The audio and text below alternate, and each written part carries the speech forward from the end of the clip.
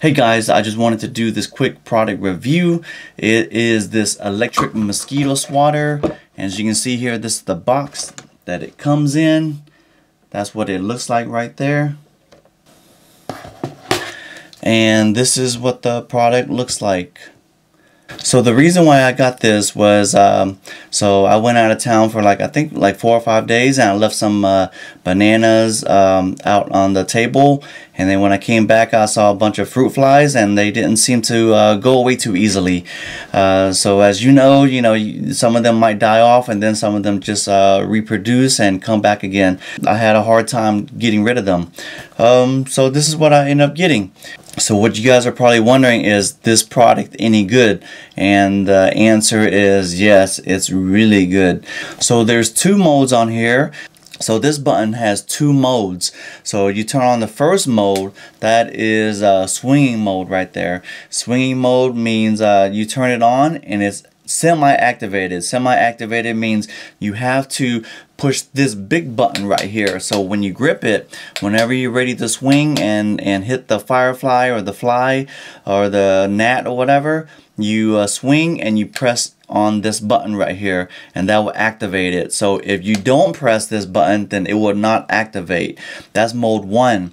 The second mode is always on mode. So when you switch on the second mode on this button right here, on this or this switch right here, this is always on. So it turns on a bluish purple light to show you that it's on. And then what you can do is you can place it on the charger station, and then that way at night, I haven't tested it yet that way, but I have left it on for a couple hours. But you leave it on and it stays and it shows you this blue light, and it just keeps on zapping, always on mode. As you can see here, when you turn on the second mode, it turns on blue. That's always on right there. So you don't want to be touching it when it's blue like that. And then you place it on the charging station and it just stays on all night. But like I said, I haven't tested it to stay on all night. I'd be scared if something bad happens, for it to continuously zap like that. But I have left it on for a couple hours and it's been safe so far. So that is my review.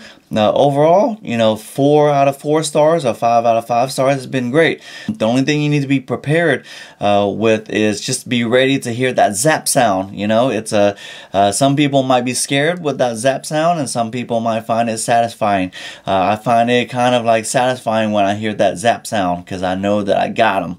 And I know at first there's a learning curve when you're swinging, because you're going to be missing the first several times, but once you get the hang of the flow, you'll be able to start zapping them.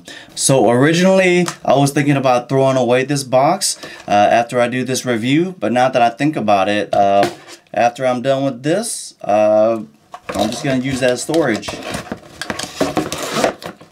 That's a good thing. You just store it in this box and you're good to go. But anyways, I just wanted a quick review on this, and if you have any comments or questions, just leave it out down there below.